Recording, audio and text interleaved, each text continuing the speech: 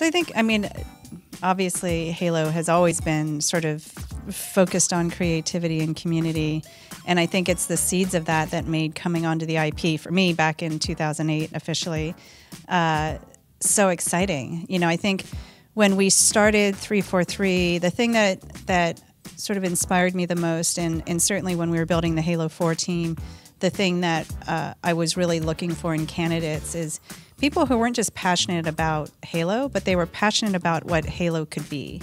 And that isn't because there was anything missing. It's just it had such an extraordinary foundation, and it felt like there was so much opportunity to really express the universe in different ways, and really sort of take all of the strengths that were already there, and really start to pull them together in a really deliberate way. So for me as a Halo fan, obviously just working on Halo was extraordinary, but the idea of really thinking about where do we want to tell stories, how do we want to tell stories, how do we think about Halo as not just the game, even though the game is certainly at the center of everything that we do, but how do we really think about it as an IP and a universe that people want to inhabit, and what are the things that we can do to make it both inviting and also make it a journey that people feel that they can go on their own, but also as part of a community. We're in a place where we have a lot of things in production right now, so you're in that heads down space, and sometimes it's hard to see the light at the end of the tunnel. There's so many things we're excited about. I think for us, thinking about what kind of audiences we can talk to, how do we continue to strengthen our community, and also how do we think about ways of giving our community the tools they need to become to sort of express their creativity and to do all the things they want to do. And so, obviously with Infinite, we're so excited at what we're going to be able to do there. With the TV show, it's a whole different form of storytelling, and so it's a really great creative challenge, and that's always inspiring.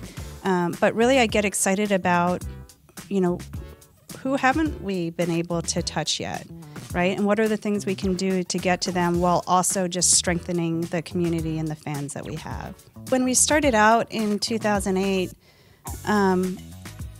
we were really deliberate in saying, let's take the time, even though we were already fans or had been involved in the game in some way, shape, or form, how do we take the time to really sit back and understand what Halo is? Like, what are all the pieces from a tactical perspective? What are the things that connect people to Halo, whether it's gameplay or story or the novels? And how do we think about the universe really holistically? Because what we wanted was not, let's go be bigger in transmedia. The way that I looked at it is, how do we take this universe and express it in different ways? And how do we create different entry points into the universe depending on, sort of the things that people were passionate about and fans were passionate about and new audience would be passionate about. And so it felt like this incredible exercise of, what stories do we want to tell? Where do we want to tell them? How do we think about innovation, not just in the game, but also in other areas of entertainment and other areas of expression and creating different kinds of experiences? So it wasn't like, we want to be in this space and that space and that space. It was, we have these really interesting stories to tell, and this would be a super cool way to tell it.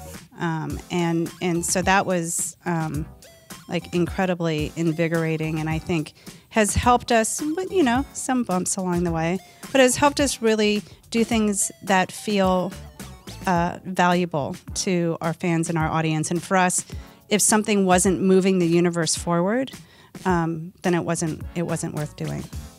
I think the thing that really helps inspire us with fresh ideas, the game industry is incredibly creative, right? So every time an extraordinary game experience comes out, we're all players. It's inspiring. But I think the thing that really mostly drives that is audience is always changing, right? And all of entertainment shapes audience expectations and behaviors and what they're doing. And as new generations come in and younger people come in,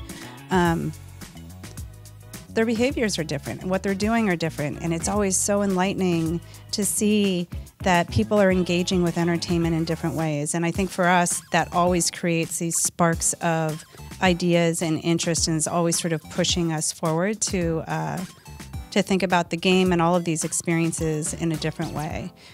Innovation is incredibly important to us. I mean, we feel like it's part of Halo's DNA. So no matter what we do, we're always trying to think about how do we differentiate this experience? How does it feel authentic to Halo? But how do we give our players and our viewers and our fans something new?